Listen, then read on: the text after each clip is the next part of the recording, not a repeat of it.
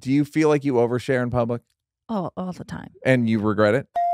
I remember one time on stage, I was talking about like getting cum on my face or something, just getting, him finishing on my face, some stupid thing. And this girl I remember in the front row, really cute girl, which is my nightmare of like, all I want is pretty girls to like me. So I don't give a fuck about men. Like, I just want women to like me. And she just goes, the laughs died down. She just goes, ew. And it was just like, oh, and just me already feeling like I'm already gross. Like, I've always felt gross. Ooh, a pretty girl saying ooh could shut down. I believe that could bring peace to the Middle East.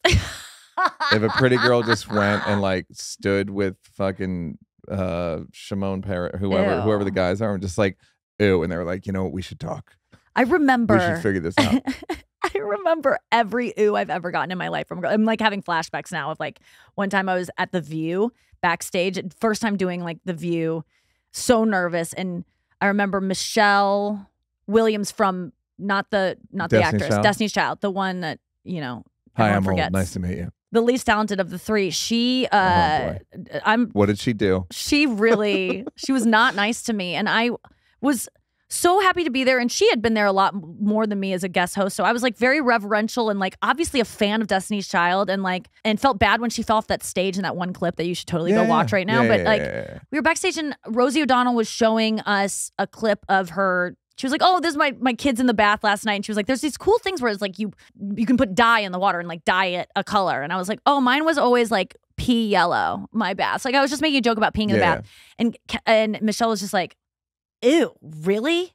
She just said, like, she in front of like all the producers, like shamed me, like made it a bigger thing than it was. It was just like oohed me. And I was just like, oh, fuck. And so I'm trying to win her over. And then we go live on air, and then we were talking about Prince had come out at the Grammys the night before, and he was a surprise guest.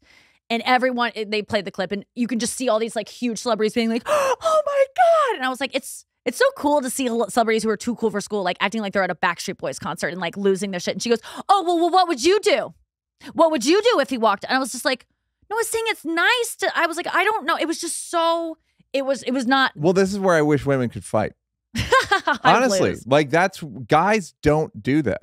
Guys, that's like, I'll hear stories from women about like, then she gave me a look, or she said, ooh, or whatever. It's like, guys will go like, hey, I'm going to fight you. Yes. Yeah. So that like creates good, healthy boundaries for men. Well, I just go on podcasts and talk about her and pray that I never run into her again. And pray, years like, later. I mean, if I ever ran into her again, I would avoid her all night long because I'd be scared that she'd be mad at me because I've talked about this on podcasts before, because I really do actually like her and want her approval. Like, that's the sick part of it, is like, I met her. I don't think she's that nice, but yet I still would love for her to like me and for us to be friends someday. You can still turn it around. I don't think I can at this point. Really? I mean, no, I don't. I have so much more to say about her. I mean, obviously you had to be very talented to get in that group. Look, take nothing away from Michelle Williams. But there's this girl, front row. I said someone came in my face. Different show. This girl goes, ew.